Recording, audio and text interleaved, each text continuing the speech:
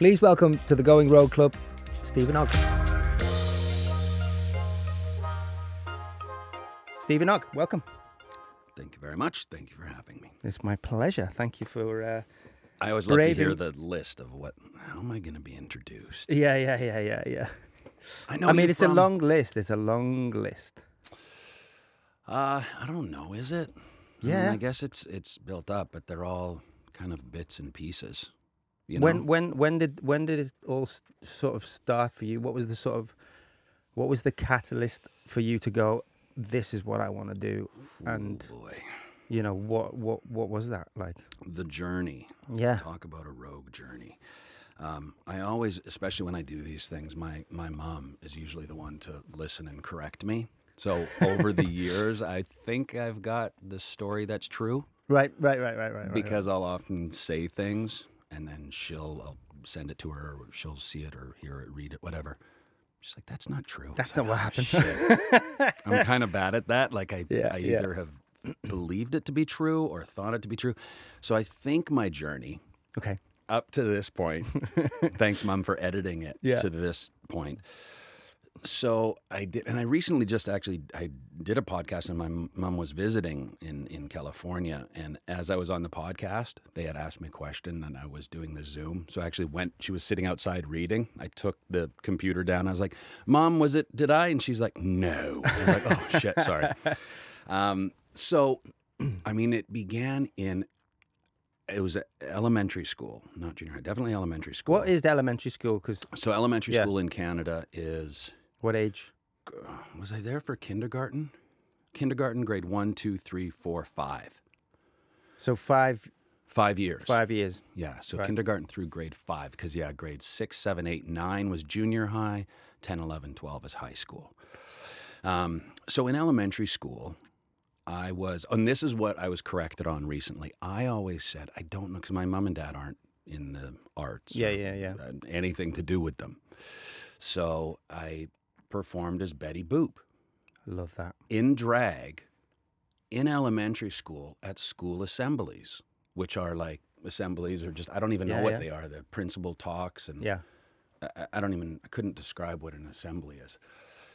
So I thought, and I always said, I don't know why I did this. Why was I dressing in drag? Just boop, boop, beep, boop, like, or whatever. It made no sense. So then my mom just recently told me that it was Mrs. Prasso, my kindergarten teacher, that suggested it to me. I didn't know that. I somehow thought it was my own creative genius, but apparently to this day I continue to steal from people and say it's my own.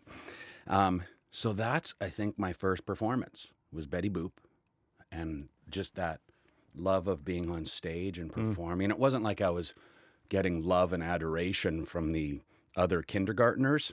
There was obviously something about that. And so then I just did a National Film Board of Canada film that was a bit later on. My voice was cracking, so whatever age I was then. And I just did local theater in Calgary, in my hometown. Right. And I always looked older, aside from now, when I've somehow reversed and looked younger. But back then, I looked older. Yeah.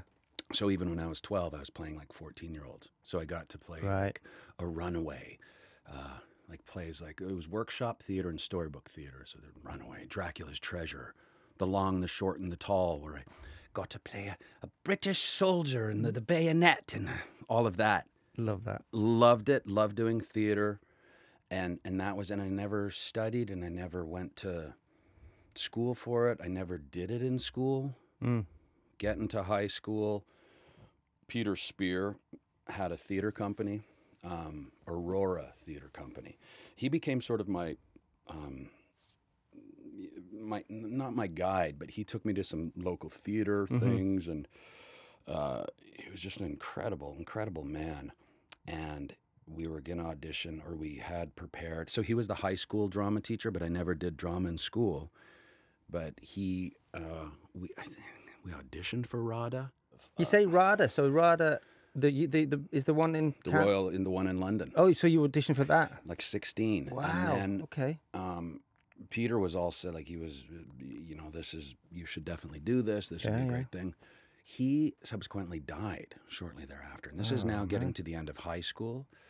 or maybe it was the first. I don't know. Again, my time frame is all messed up, and so it could have been last week, but I highly doubt it. Yeah. So, yeah, he passed away, which was back in so this would have been whatever the 80s, and of course it was pneumonia, which didn't know how someone dies of pneumonia, but then of course you learn what it really was. Right. And that sort of that stopped my theatrical, and also I had a dance teacher. I was taking modern dance, which I loved, who jumped off the building and killed himself. God. So there was all this sort of, with the arts, there was this tragedy that I then sort of got away from it for a while. But that is how I began, Phil. Chapter 1. I love it. And so in terms of like, you go into this drama school, did you make friends, and did you have like, you know, people that you could sort of, you know, because in school, if you're the one doing drama and not everybody else is in those drama classes, did you make friends of people who have gone on to do other things as well, or do you stay in touch with people from those times? You know, I mean, I never, like in those formative years growing up, I never fit in. Right. I was definitely, because doing theater, and I did sports, but the jocks. Yeah. Thought I was a theater fill in the blank. Yeah. And I also had like long hair, and I used to wear like shirts with my collar up, like and I went through that whole phase. So the athletes and the jocks would think I'm a theater. The theater people thought I was a jock because I was into sports. Yeah. So I never had a real group. Like I used to be chased and beaten up. Like I remember in Eugene College, like the school across the street, the older boys would come and chase. Like I spent my recess running from people. I was probably a little lippy. Might have said a thing or two to not sure I believe that. piss them off. But I was, and it was, so all of that, it wasn't until, I mean, when I finally landed in New York, many moons later, where I was for 20 years. I mean, arriving there, I did study. I went to acting classes, and I ended up having this acting coach on the Upper East Side, which, I mean, the people that were in this class with Alan Savage was like, who I'm still friends with, Garrett Dillahunt, and his wife, Michelle Hurd, Norm Lewis, who's a big Broadway. There was, there was a lot of Broadway people. Who else? Sex and the City, Kim Cattrall. Wow. She was there. Come and go, because again, it was, his apartment was like this big. It was an Upper East Side apartment. And it was always the weirdest thing. It was at 8:30 in the morning. And I was at that time living in the Village, like on Christopher and the West Side Highway. And I used to, to save $1.25, I would walk from the lower West Village to the Upper East Side. It took about an hour 20, hour 30. To what? Jesus. And I'd take my Discman. Yeah. This dates me. Yeah. I had a Discman. Discman, usually Howard Stern. Listen to him. Yeah. And I would just walk for an hour and a half, because then that $1.25, when I got to acting class, I could get a coffee and a bagel and look like I fit in. Right. So that was my thing to do. And that was every day? Was that every day? Or? I think it was once a week. Once a week. And then you could go and study privately. And Paige Turco was in there. God, all these people. And Garrett and I have remained friends. We worked on, I mean, we both obviously were part of The Walking Dead. I did his show Sprung, which was a lot of fun. Just did an episode with him. But everyone else, peripherally keep in touch, but I've never, there's not like a group I keep in touch with. Yeah. Because it was once a week. And, I'd say the only people I've kept in touch with over the years are people that I've now worked with, like with The Walking Dead. That was a special family. So like Austin, was just finished with Fear. Jeffrey Dean. Yeah. Even Norman. He's filming now in Paris. Cutlets. Who we both know. Which is crazy, because of course I didn't make that connection. Yeah. Because I can be quite slow.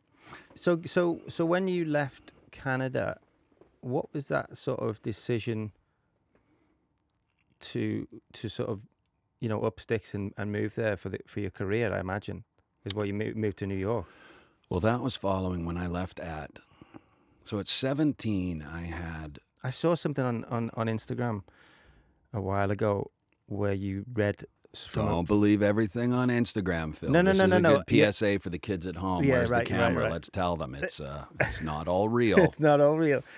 I think this is, though. Okay. A book that were you given a book by your parents or something about? Oh, The Places You'll Go. Yeah. Dr. Seuss. Yeah. It's one of the very few things that I still have. Yeah. That I carry. So tell me about that. Did they give you that book when you were leaving, or? That was, I think The Places You'll Go is when. So at 17. So at this point, I had sort of stopped acting, really, because I was now into sports, and I used to when I was young, like Renaissance man. I want to be good at everything. Yeah. And I realized I'm okay at everything. I want to be great at something. So I sort of focused on sports. And it turns out I wasn't that great at that.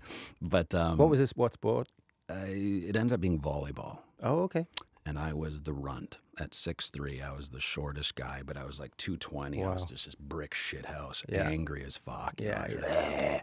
But I was always going to be behind the starter. So this was sort of first year of university in Calgary. But that summer, what happened was they were looking for the best. They'd asked a coach that I was playing with, a club volleyball coach, who had the best ass on the team. So she said me.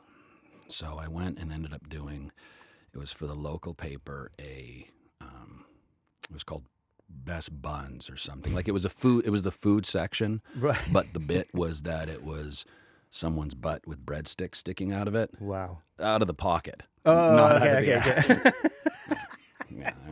Yeah, So I need to just get rid of that. Get rid of that now. Different magazine. Yeah. So it was that, and then there was like a guy who was there who said, "Oh, are you here shooting some fashion thing?" I said, "No, I'm just here doing this." He's like, "Could I take some pictures of you?" Sure. So again, I was quite stacked in those days, and he took some pictures and he sent them to Toronto, and then in Toronto they said, could he come here for the summer to do some, I guess it's modeling, but I was really just like torso. This wasn't, there's the beautiful people, and then I had a great body. I wasn't one of the beautiful people. So I'd gone to Toronto for the summer, and then I stayed. So that book was given to me just when I was going for the summer. I believe. I'm sure my mom will say, no, that's not true. We should have your mum on Zoom. Yeah, I know, or like the hotline. Is this true, Mom? So that was given to me, I think, or maybe that was just before, because then I went to Italy. So then the idea was, I think, maybe runway or something like that. Because again, I like to be on the stage. Yeah. But then it was Italy, and then I ended up, I call these, I think it was 5 years in Europe, Paris 2 years, and I was just doing whatever. Like in Paris, I ended up doing some fitness training for the models, just whatever. And you weren't acting at this stage? No. Right. I was just doing, I call them my Buster Keaton Dostoevsky travels. Nice. Because I still had that, I loved literature, like I would read a book a week. I applied to Concordia in Montreal, or maybe McGill. And I got accepted and didn't go there because I was still sort of, what am I doing? What am I going to do? I know that I love literature and I loved reading, and so I would just read books. Like I would go through the Russians and the French and the British, reading sort of master, student, tutor in that order. Yeah. And it was sort of my Buster Keaton Dostoevsky travels, because I was in that mindset of this is the art. Ironically enough, I've come back around to that the life is art. And how you live your life is what makes you an artist. Yeah. And so even back then, now I look back and I was like, I was just sort of creating, developing myself. Yeah. As a human. And so I read all this stuff. And then after all those years, after Paris, it became, I need to act again. Like I was just missing it. Yeah. And everyone was like, go. And all the models in Paris were all, of course, like, you're incredible, you got to go act. And I remember You know, being handed Angels in America, the play, and reading that. And I'm like, yeah, I need to go to New York and be in the theater. I need to tread the boards in New York. And all these models were like, you're going to do it. And of course, they all became famous within 2 years. Right. They all got movies and TV shows. Yeah. Were they actors as well? No. And okay. Ironically, of course, a few of them, and they're all still working to this day, right, all said, you know, you're the actor, we're not actors. Wow, yeah. And then, of course, they all do. I mean, you've done all right. You still are doing all right. I've done, yeah. And I shouldn't, it's funny because recently, like I always have to tell people, like I'm very grateful for everything I've done. So I sort of have one arm grateful. Where's the heart? Yeah, God knows. Somewhere. Yeah. Anyways, wherever the heart is, keep the hand on the heart. Yeah. I'm still reaching. And yeah. I don't think there's anything wrong with that because honestly, I don't feel like I've done anything yet. Yeah. And it sounds weird, but compared to like a lot, I really haven't. And I was listening to Jez Butterworth, who, like, if there is one day I do, and I still have time because of the age, you know, Johnny Rooster fucking Byron. I'd love to tangle that. Yeah. Jerusalem. Yeah. And I saw Mark do it in New York, the original production. And I saw the recent reboot in London. Yeah, they did it. Oh, did you? Yeah. Nice. And he's the same fucking, it's like, Yeah. what? How, yeah. Same How many energy. years between those two then? The original is 15 at least. Wow, yeah. At least. And he doesn't look like he's aged at all. And he's just exactly still the same, like Johnny Rooster Barn. It's just fucking great. But so yeah, and it was listening to something with Jez Butterworth being interviewed where he says, I still haven't felt like I've done anything. And I was like, oh, good. I'm not being pretentious by saying that. It's just how one feels. I think it's nice though because like it's almost like if you become complacent, then it's like you feel like you don't need to reach anymore, and you're sort of comfortable. You know, if you're comfortable in the field, then you kind of like, I think it's boring. You know what I mean? Well, so it's kind of a flat line. That's what I mean. Yeah. Yeah. I mean, because it's, you know, people honestly have this view of me as that I work all the time, or like I'm picking and choosing. It's not true. Like I'm not sitting at my desk with like, I think I'll do a comedy. Right. I think, you know what? I want to play a chef. I need to do a chef show. Yeah. I'm not. Like people think that I am, and it's good and bad. Because it's like, no, I'm still honestly grinding away, which is our story. Right. Just reaching, trying. I mean, and so I'm not complacent because I feel like I'm still the same 17-year-old. In a sense, New York didn't have working papers. Luckily, there was fax machines, so you could fudge the card, you know, say work with INS authorization only. Wow. Never came through for some reason on the fax, so you got work. Yeah. And all of that. But it's weird. I still feel that same struggle. I still feel that, you know, like with Boiling Point, you know, I'm still nervous as fuck. And I'm still like, oh. And I was like, oh, so excited. Yeah. I'm like, oh, I don't. Which is, it's nice. It's nice, though. It's nice to know that because, you know, someone of your stature who's worked a lot, even though you feel like you haven't. You have, and you've done some incredible stuff, and you're amazing what you do. So, you know, for when you reached out to me on Instagram and it was like, you know, love the film and blah blah blah, and then we announced the TV series, and then you reached out again, and we connected at that point, and it was like, I think you said something like, you know, I'd love to be a part of the TV series. I'll wash the dishes or whatever, wash the pots. I'll be the guy who gets stuck in the meat freezer. Yeah. And I was like, oh, yeah, right, yeah. And then I just sort of thought about it. I was like, maybe he's, you know, being serious. So I sort of reached out to you then and was like, there is this part in the show. Would you be up for having a look? And here we are. Yeah, I mean, it's really... It's amazing. It's a truly, I think, beautiful, great story. And this means so much to me, almost more than anything, because I think when I audition for things, I don't book them, which makes me nervous. I'm like, man, maybe I am shit. But yeah, I think it's just, this means so much to me because of the way it happened. And it also, there's a lot of, sidearms with this too. The fact of like the Instagram, the social media can be a place for good.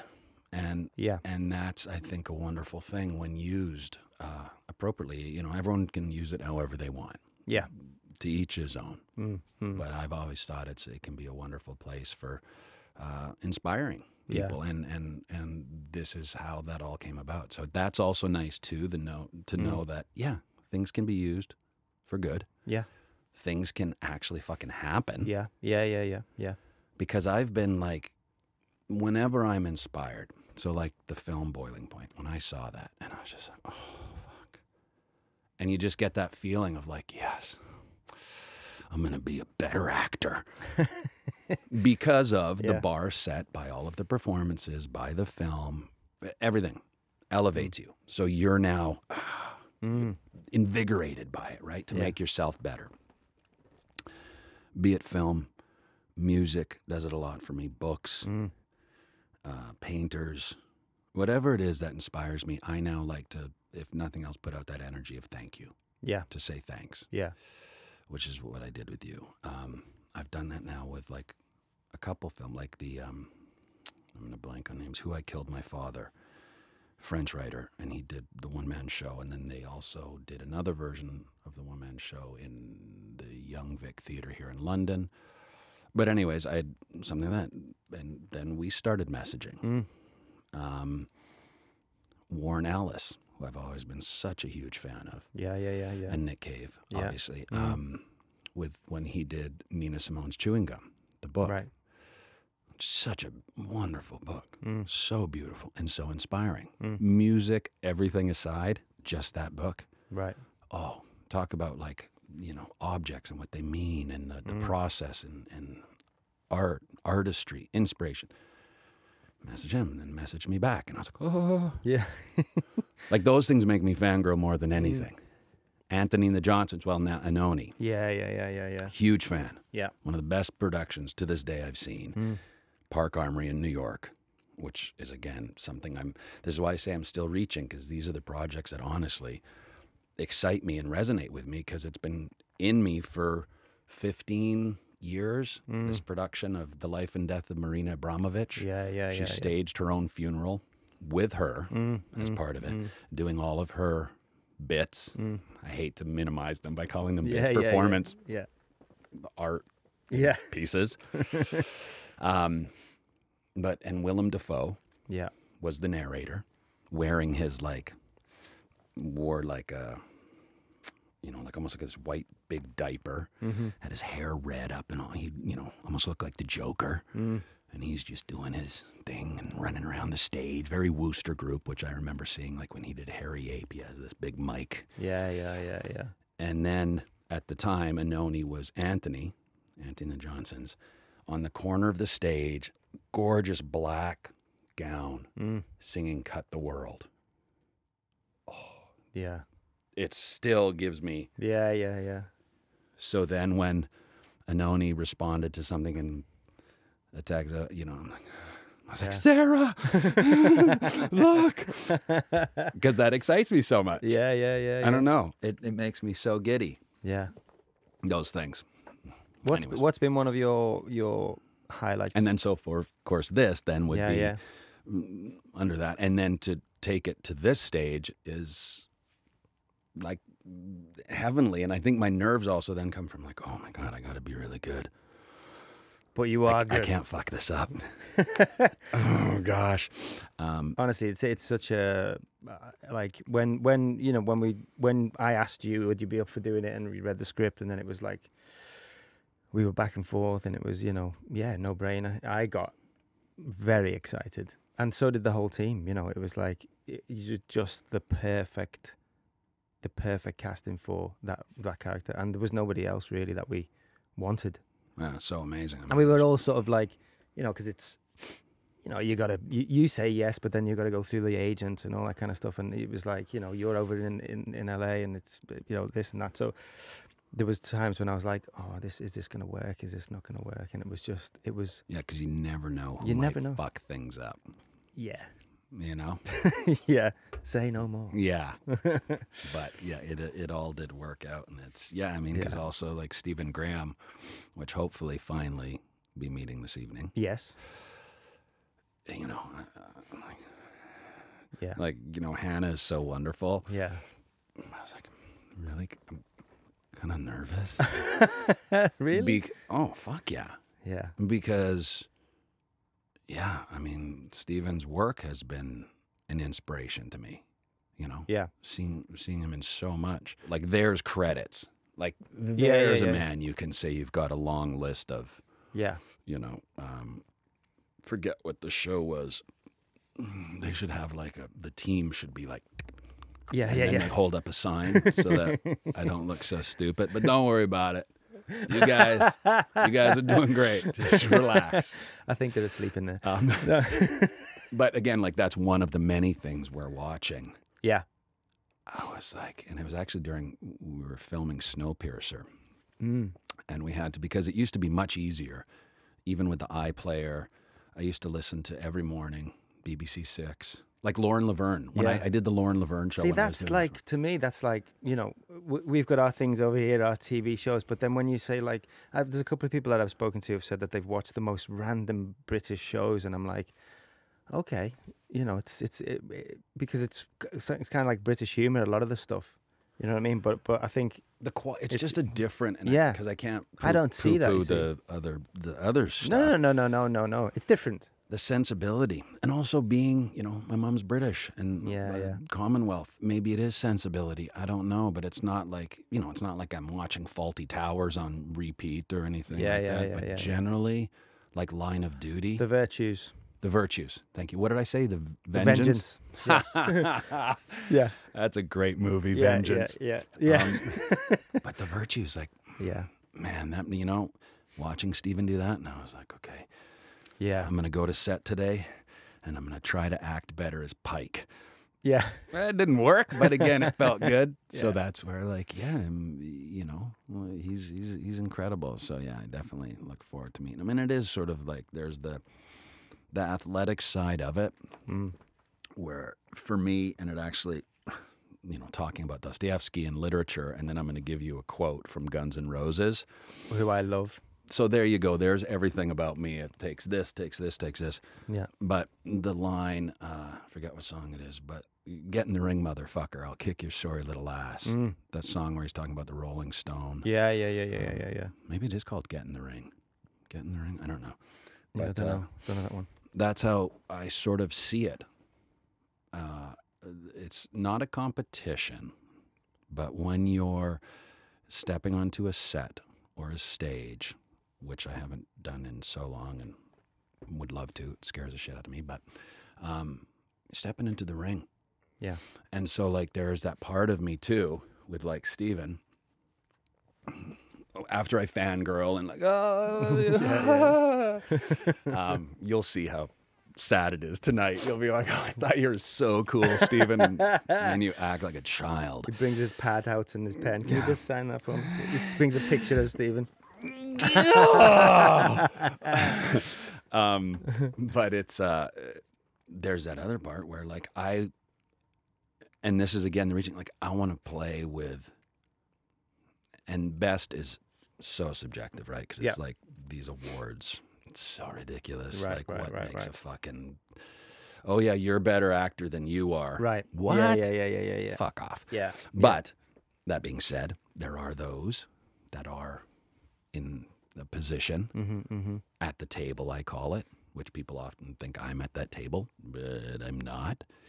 I keep trying to inch my way up to it, just in that you've provided more opportunities, provided, you know, to be a bit more like, let me, can we work? Can we do? Can we? Yeah. That's what I keep grinding for. But like getting in the ring with Stephen Graham, once the nerves go away, step in the ring, motherfucker. Yeah. Kick your sorry little ass, because you're playing with. Yeah. Yeah. And it's just different. Yeah. It doesn't diminish other actors or anything, but there is that thing of, as an athlete, you want to play with the best. Yeah. Because it challenges your own game. Yeah. So you want to play with it. Or you can work with someone and be like, which has happened. Yeah. You're just like, yeah. How the fuck did you work so much? There's that surprise. Mm-hmm. So maybe Steven is terrible. I mean, but I doubt it. But you know what I'm saying? Like, it is that thing of like the competition of, I can't wait to play with that. Yeah, you've got to sort of step up to that level, haven't you? That's what I know what you mean. It's and it's fun, and it's but you also realize a lot of times, like, like with Emancipation with Will Smith, like, okay, there's someone of Will Smith, and always hear great things before I was working with him, and it's interesting, right? Because as soon as was the one thing, because you can tell when someone's engaged. Yes, absolutely. And so it's that first meeting, the first time you step in the ring. Yeah. And in this case, we're on literally this camp was unbelievable, because you're literally at that camp. Yeah. So there's a lot going on where it obviously infuses the acting, because you're in this, and the smoke and you're in the moment, smells and everything. Yeah. But that first time with the actor, when you because there is something simple and stupid about listening. And asking the question. And if you can sometimes strip it down, like, in trying to get a response. Yeah. Right. So really listening. That's why I like doing stuff 100 titimes. Like actors who don't want to work on the lines or anything because I want it to be fresh. Yeah. I just don't understand that. Because I'd love to do it 100 times, and every time should be a little different. Yeah. Or sometimes 100 times later, you're like, oh, that's what it means? You're my father? Right. I didn't get that. Yeah. Because you can read it and work on it. And I'm a repetition. Because then things come to me and go over it and over it and over it and over it and over it and over it. And then you get in the ring and it changes. Yeah. And then you talk, and then you say it again and again. Each time you can get in differently or listen. That it seems, not always, ideally, people that are at the top of the game can engage. Not all the time. No. There's times where you're like, hello. Yeah. Wow. Yeah. And even hearing, like, recently, a friend on a big production, just like, I couldn't fucking believe it. Yeah. I had to literally tell this person who is a big star right now, had to, like, they didn't know their lines. It was fucking like, what? How is this person in this position? Yeah. It's incredible. Have you ever had a co-star or... I'm going to name names here. So okay, yeah, good. Get ready. Good. No, I mean, like, I've experienced this myself when I was an actor, but I've also heard stories of, like, you do the scene, it's one-on-one, the camera's on you, camera's on them, they do the thing, camera's on you, and they just fuck off and get someone else to read the lines. Have you had that? I've not had it personally, but I've heard that that's happened. But I've definitely had when actors are they don't even look at you, or they're not engaged. It's only when the camera's on them. I would have a tough time dealing with that. Yeah, because I'm not. It's weird. I'm very emotionally raw and available. Yeah, but I'm a shitty communicator. Right. Like, there are people that can be like, excuse me, that's very rude, or this makes me uncomfortable. I'll just be like, and like, I'll hold it in, and then I'll get home and throw a chair. Or be an asshole to someone that I shouldn't be. Yeah. I wish. I mean, still, I need to work on those skills. Tell me what's one of your major highlights to date? Since you've been doing all this. What is one of the biggest? Oh gosh, I mean, honestly, right now, it is this. Oh wow, okay. Yeah, I mean, I haven't even done anything. So again, I'm not. You were basically an extra this week, which was again We need to talk about that, by the way, because we're reshooting. We may have to reshoot you in the background because you just saw this blonde head. You were just, I just, yeah. And it was so sweet because at one point when we were both doing, like when we were down low doing our, I call it nicking. I'm going to make nick a verb. Yeah, I love that. We were doing nicking. Yeah. And bless her, she goes, oh, let me come back a bit so you can be seen. Oh. And I was just like, oh, so sweet, because I don't need that. It doesn't matter. Yeah, Plus with this blonde hair, and I'm also much taller than everyone. Right, I think I can probably be seen. Yeah. But even with that, it was so sweet. Everyone like calling or messaging saying, we apologize for your first week. I was like, why? This is all part of it. And it's good because you get to meet everyone and kind of get used to the kitchen a bit and you know, figure out ease things. You in gently. Yeah, which is good because I don't know, you know, it is what it is. Whatever, if it's you hit the ground running or not. I mean, everything has been. I've sort of been talking about this forced Buddhism that I now find myself in life, and it's. I call it forced simply because, and it's not always.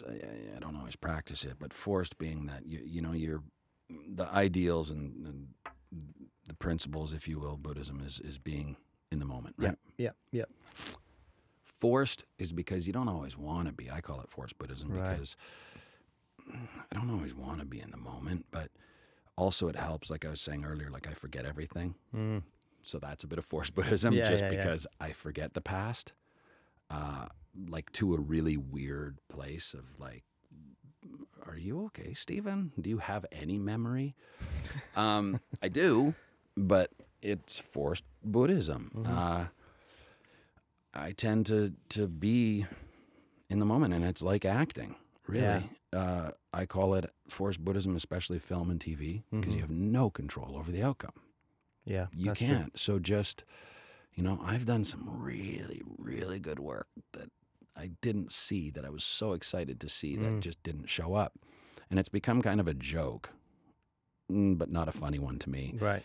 It's like, how are they going to cut me out of this one? Oh, God. Because even Emancipation, I was like, why did they put the camera on him? Yeah. I had this great bit.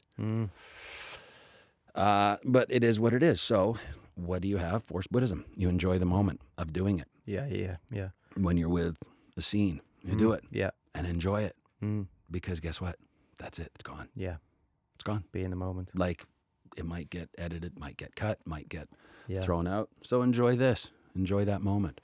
I don't always, of course, practice it, but that's what it ends up becoming. So it's sort of like, what's my favorite thing? Here now. And that's partially because I forget, but it's also because this is what I have. Yeah. This is all I have right now. And there might not be anything up here.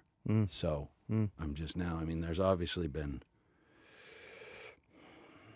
there's always, and it's funny because it's like when they, when you do press or anything and people ask you favorite scenes. Yeah.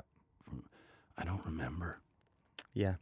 I don't. I can tell you about that wonderful dinner we had. I can tell you about, like I always talk, like with Walking Dead, when we used to do these cons for The Walking Dead and all that. I can remember Austin and I, that night of bad gas and the sound people literally, we were in the back of the house and then coming to us saying, can you guys shut up? We can hear you. Like, you can hear us? Because we were also giggling. Right. But I remember that. I remember those things. And that's kind of part of the forced Buddhism too. Say, like, everyone has their own process of the way they work. And for me as a director, I have to tune into each individual actor's way of working, and I have my way of, I trained for a couple of years. I studied Meisner for a couple of years, which is exactly about, putting your attention on the other person, listening ultimately, and being in the moment. And it's I tried to bring that in as a director into the way that I direct. Just give the actors the opportunity to play, but not everyone can do that, and everyone, like I say, has the process. But bullying is not accepted. I don't think it's not cool. Yeah, well, you know what I mean? Manipulation, right? That is bullying. Yeah, exactly. Yeah. When you see that, gaslighting. Yeah. That's another one too. It's the whole power play thing. Yeah. Again, it's so much more fun when everyone's cool. Yeah. I agree. I mean, you know, it's not. I don't think there's any room for arseholes. Which is surprising that there are still out there, especially the ones working. Yeah. It really pisses me off. Yeah. I hear of like certain actors that are still out there that keep fucking up. Yeah. And even big studios continue to give them opportunities. And it's like, hey, how about some of us over here that would love those opportunities and hardworking. Yeah.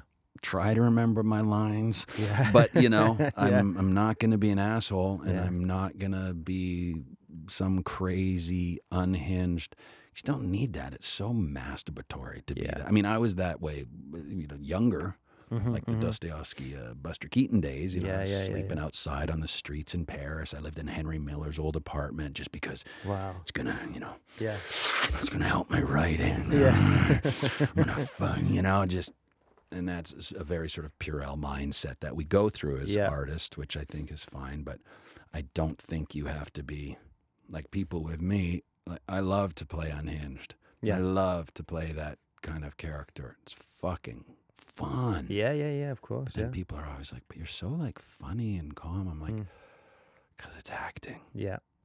It's acting, you know? Yeah. Like that's why like with Steven, right? Graham, you hear how lovely he is, but you watch him as work, you're like, that's not someone I'd want to necessarily hang out with. Yeah. Because he's got that, you know, he's fucking intense. Yeah.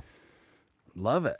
You know, it's, And I'm sure he's had those, though he's been through that journey. I know he has, you know, of being that same as you, that going through the process. You find who you are as a person, I think, as you get older, and, you know, you've got to go on that journey to be able to get to where you are. I certainly have, you know, so. And the more open too, like I always say, it's funny because, you know, the more open you can be and the more vulnerable, the more places you can go. Yeah, that does come, I think, with age too. You know, like I know for myself, especially if I'm need to sort of work myself up into a place, I usually like to start from a place of almost tears or listening to sad music that makes me sad, because then if I have no epidermis, if I've peeled my skin off, I can kind of do anything and I can feel anything. You know, you can go from rage to tears or whatever if you're open, and it's tough. Yeah, because to keep open on a set with waiting for hours. Whatever it is, you know, someone manipulating the scene or someone being a bully, whatever it is, there's so many factors that go into it. So to remain open, so tough. Would you, just to wrap it up, what sort of advice would you give to any actors out there, aspiring actors, you know, about this industry, or, you know, just anything really? I mean, I think, again, that it's funny because when I've been asked these things before, the advice I give is something I don't practice. Like, I would be, you got to get involved. Yeah. You got to get out there. Yeah. You got to do stuff. Do it yourself. I never have. I never wrote a script. Right. I probably should have 30 years ago. Just didn't interest me. Yeah. I love writing. I like doing poetry, and I like not a script. So it's weird because I understand the need to get involved, but it is also, case in point right here, is never stop reaching, never stop grinding. Yeah. That's how we came to be, reaching out to you. Absolutely. So it's like, I think that's the biggest thing. Again, I certainly want to be in more places, doing more and get more that I want. But you have to keep doing it for also the right reasons. I love to do what I do. Yeah. And again, to each his own. But I think if you're going for, you know, any sort of monetary thing or to be famous. Yeah. I don't know. If that's your thing, cool. I think it's pretty shitty. I don't know. Yeah. Do it for the right reasons. Because if you love it, it doesn't really matter. Yeah. That being said, then, okay, why don't I just move to some small town and do a little theater company?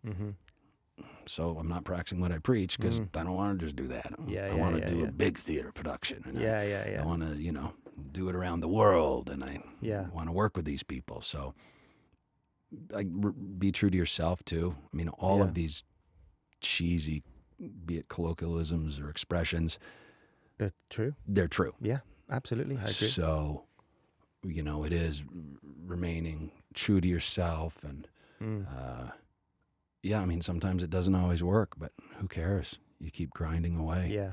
So that's the thing, right? Just keep grinding, and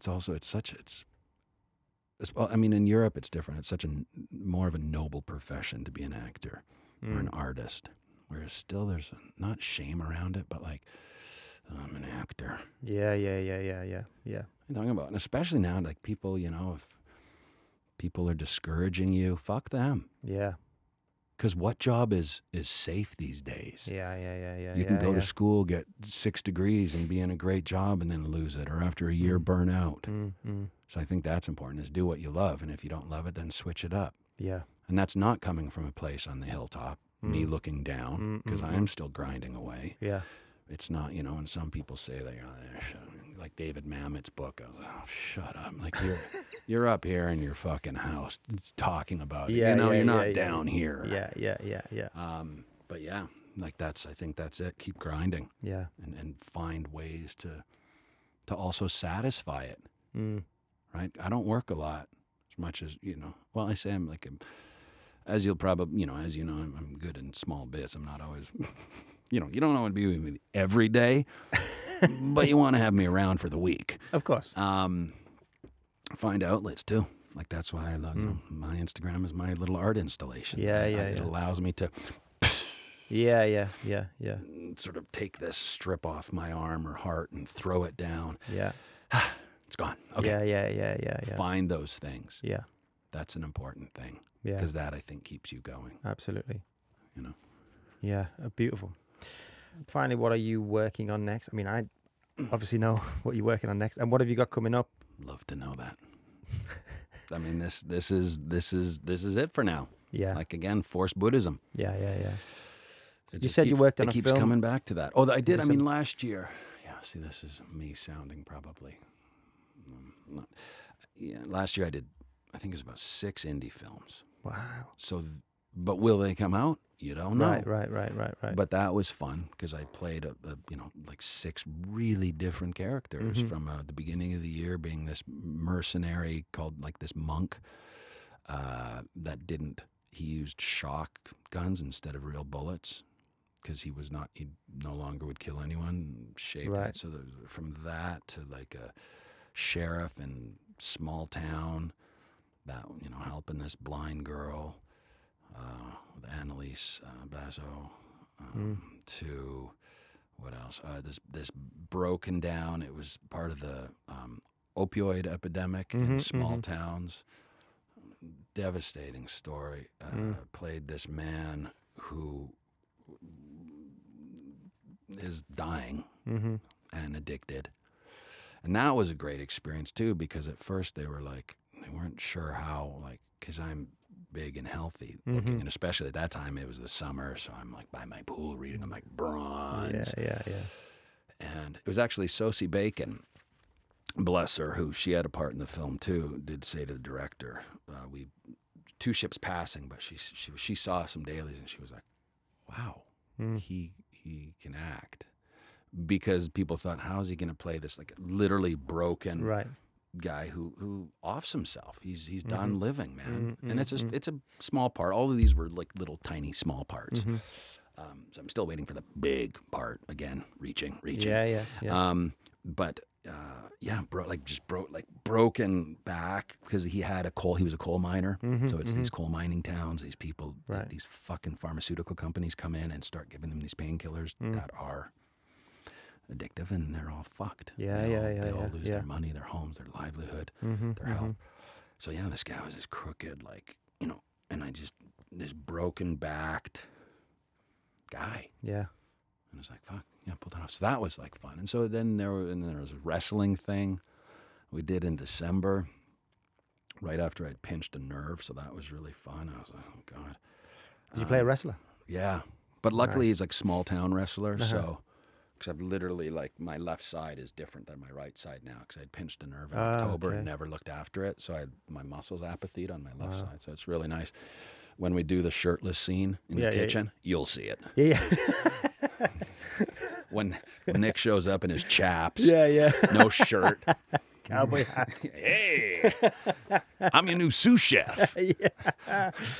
That's exactly how we wrote him. Yeah. Yeah, steak tonight. So I thought we'd have 4 cuts of steak. Carly, hey, Bolton. Yeah. I'm like, guys, I think we need to have a chat about Steve. Well, I've been hearing that, every day that everyone's going off script. So maybe Monday. Come in with your own backstory. Yeah. Steaks up, table 21. Bing! Pew. Love it. He's not wearing pants. It's my choice. Can anyone tell him? Oh, no? No, I don't think we should. Yeah. Don't come near me. He's number 32 on the call sheet. Isn't his dressing room the bathroom? Yeah. He's in Stephen Graham's trailer again. Yeah. He's locked the door. It's my fucking trailer. Yeah. It's got my name Steven on it. Another Steven. Spelled differently, though. So many Stevens on this. There's a lot of Stevens on Boiling Point. Yeah. Well, Sean has decided to call me Ogg. Love that. Because then, yeah. I was like, I'm fine with Ogg or OGG, just not Stevie. Yeah. There's a Stevie. There's already a Stevie. But like Steven's my name, and when Stevie, like, oh. Yeah. When I do an email and I say Steven, and then someone responds with Steve. Steve, yeah. Noted. Do not call him Steve. Oh. But again, I don't communicate it. I just let it simmer. And then I take it home, and I'm an asshole at home. Yeah. Call me fucking Steve. Well, listen, it's been an absolute honor to have you on, and been amazing to chat to you. Yeah. So thank you so much, man. Wonderful. Thank you. I mean, again, it's I'm here honestly because of you. So I'm very, very grateful, and I thank you very much because it's like I said, this is a huge thing for me for a lot of reasons. So, should we kiss now? Thank you. Yeah. Do it. Yeah. Do it. Dad. Amazing. But thank you. Thank you, man. Thank you.